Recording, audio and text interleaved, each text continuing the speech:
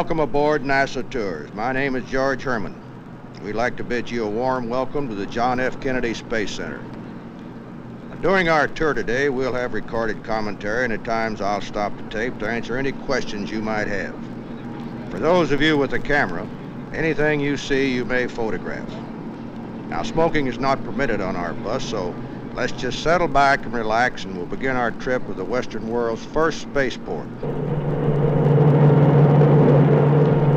Cape Kennedy, formerly called Cape Canaveral, was selected as a site for testing ballistic missiles, and later as our nation's first spaceport. As our space program grew, the site was extended to include Merritt Island. One of the reasons this was an ideal site is that the first stage of a rocket doesn't go high enough to go into orbit, and when it falls back to Earth, we'd rather it fall back in the ocean than over inhabited areas.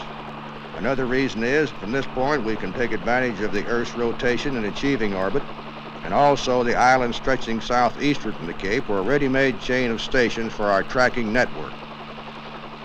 Here at Merritt Island, there are more than 88,000 acres of land, of which 3,000 acres are orange groves and 39,000 acres have been left as wildlife preserves. We have wild boar, armadillos, alligators, 13 bald eagles' nests, and more than 200 separate species of birds, and even one reporting of a panther.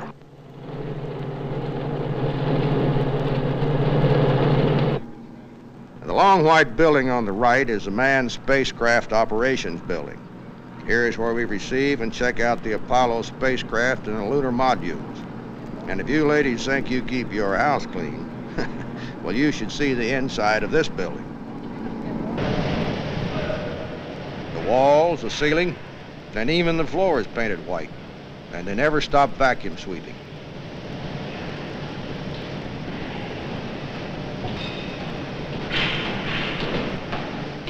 If you're just entering the room, you can wear regular clothes. But before you can go near one of the spacecraft, you have to put on white gloves and a special lint-free gown, like a surgeon would wear in an operating room.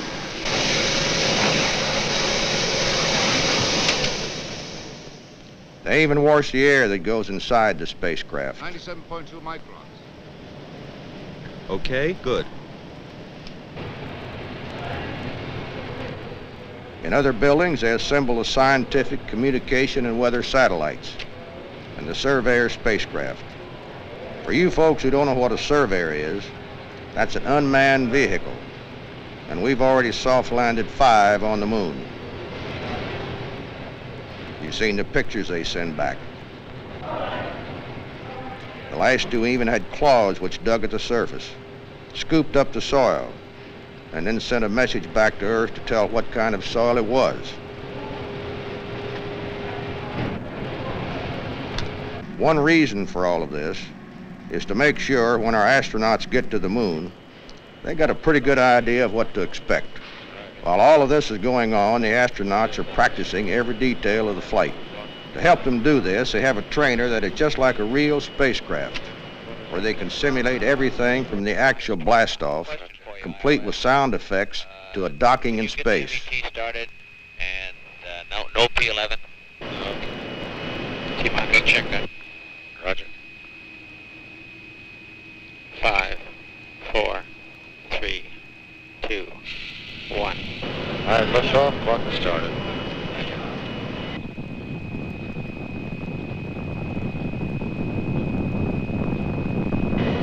Roll commence. Roger. Engines tracking. Roger. Roll complete. Roger. Say again. No strain, let it go. Roger. Rate change. Roger, rate change, inward venting. Pressure's decreasing. 1 minute. Okay. 1B. Oxtep, RCS command. Very good. Command muzzle RCS propellants on. Very good. Roger, switching.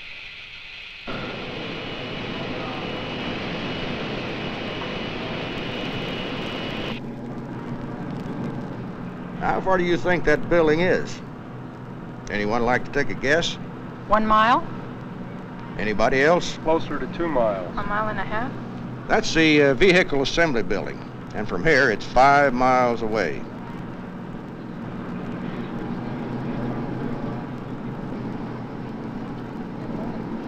Now we're going inside and have a brief rundown on what takes place inside the building. The size of this structure, folks, is again deceptive because we don't have much on our flat terrain to which we can compare it.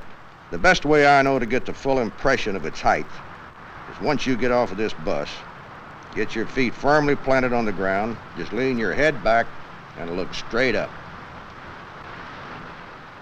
Every once in a while, we'll have someone from New York to remind us that the Empire State Building is just a little bit taller than this.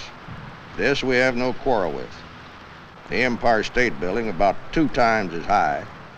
However, if we cut the Empire State Building up, we could get nearly 4.5 Empire State Buildings in the walls of this one. How much did it cost? $160 million, ma'am. The Saturn V rockets you see in this building are not manufactured here.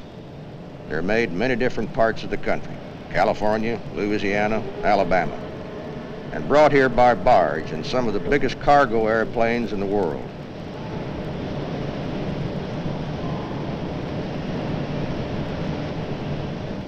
Now that you've seen the size of some of our rockets, you can understand why we must have a big building to put them together.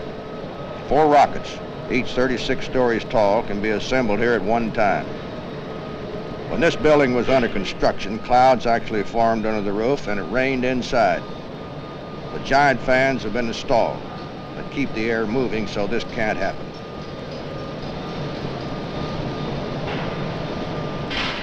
Once all the individual stages are checked out, they're moved into place with an overhead crane.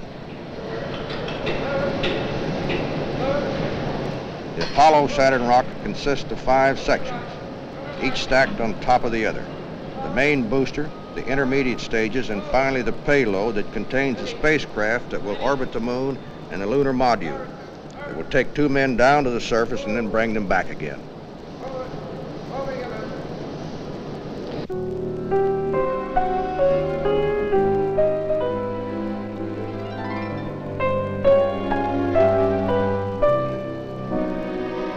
When the rocket is assembled and all the systems checked out again, they open the doors at the side of the building. The doors are made up of sliding panels, each panel weighing 30 tons, and it takes 45 minutes to get them open.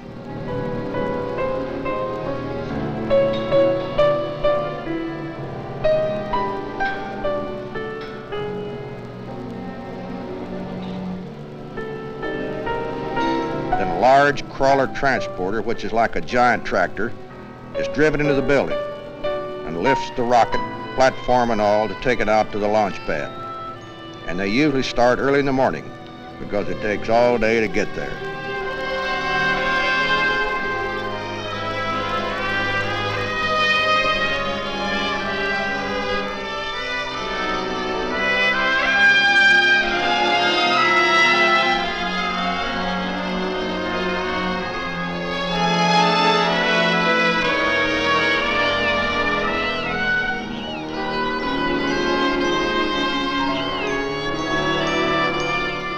It's over 500,000 miles to the moon and back. The first 3 miles of that trip is made right here on the road out to the launch pad.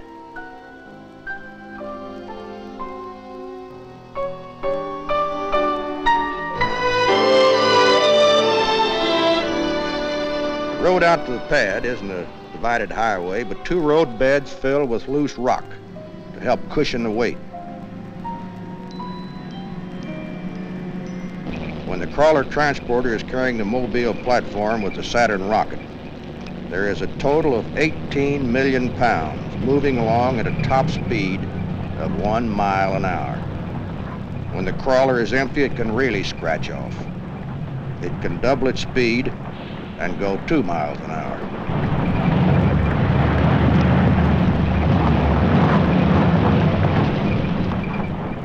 We had 2 gentlemen from Texas out here the other day, and one of them looked at those crawler transporters and said, "Hey, Tall, when we get back to the Big D, for you folks who don't know what the Big D is, that's Dallas. Remind me to buy one of those things." And the other said, "What in the world would you do with one of those?" And he said, "I'd put a blade on it and mow my lawn."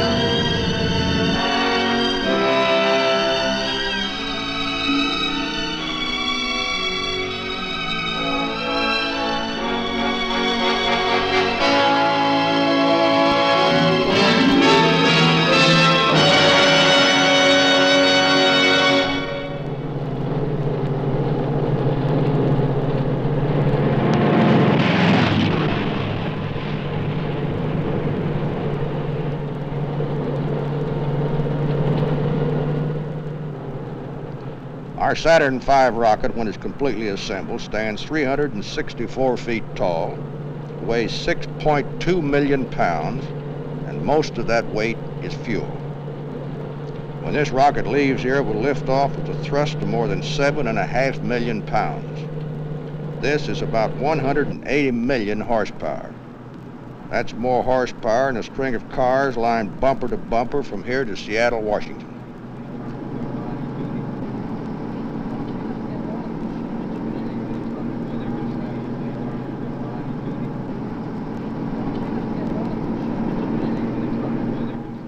Now from here you can get a good view of the roadway going up the top of the launch pad. Remember, that crawler transporter must traverse this grade with the Saturn V rocket. There are automatic leveling devices to keep the rocket level, so it doesn't become top-heavy and fall over. We're test launching these rockets right now in preparation for a launch to the moon. But it's more than a moon rocket, folks.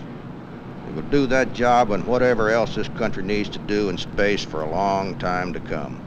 Okay, are there any changes to the schedule, Arnie? Line item 7, which is shown for all day, all of first shift Tuesday. The tank pressurization test will not start until 1300. When do you want to run the leak check? First shift Tuesday. Arnie, you're going to extend that time out for 5 hours by cutting it off in the front end of that LH2 storage tank pressurization. Negative. The hazardous portion of that test should last only about 4 hours, Ted. Time check coming up on Apollo Saturn count, T-minus 8 hours.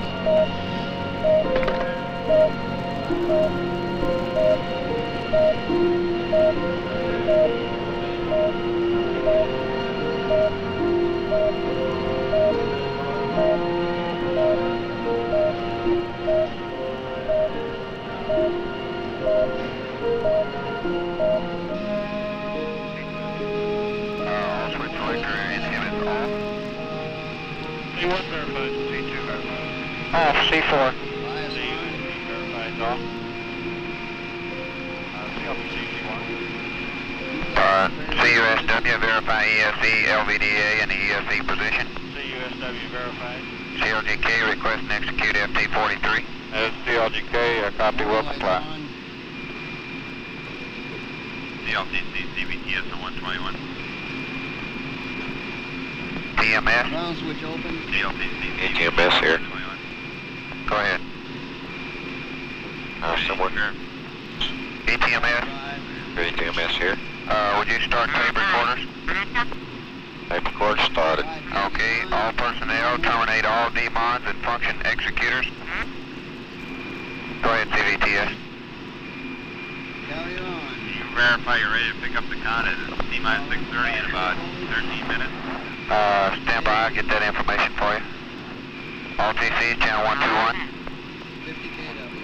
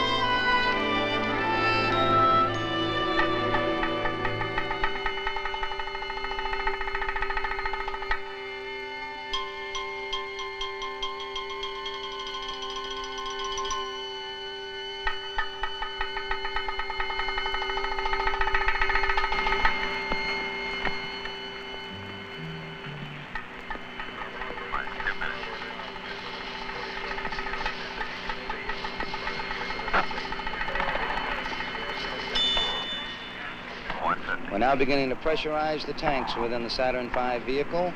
We'll pressurize all of the tanks in all 3 stages with gaseous helium.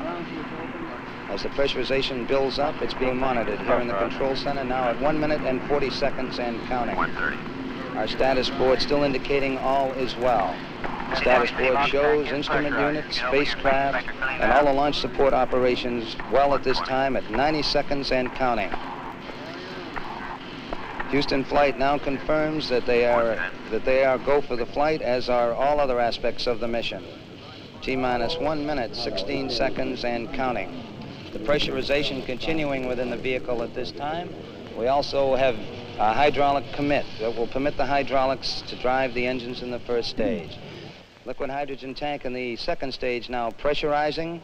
T-minus 60 seconds and counting. Our status board still shows we're go at this time. T-minus 50 seconds and counting. We have transferred to internal power. The transfer is satisfactory. The 6.2 million pound Saturn V launch vehicle now on its own power at 38 seconds and counting. To repeat, the ignition sequence will start at 8.9 seconds. We'll be looking for liftoff at 0. T-minus 30 seconds and counting. We'll count down from starting at T-minus 1. T-minus 25. Stage is reporting ready for launch. T-minus 20. 19, 18, 17, 16, 15, 14, 13, 12, 11, 10, 9. Ignition sequence start. 5, 4. We have ignition. All engines are running.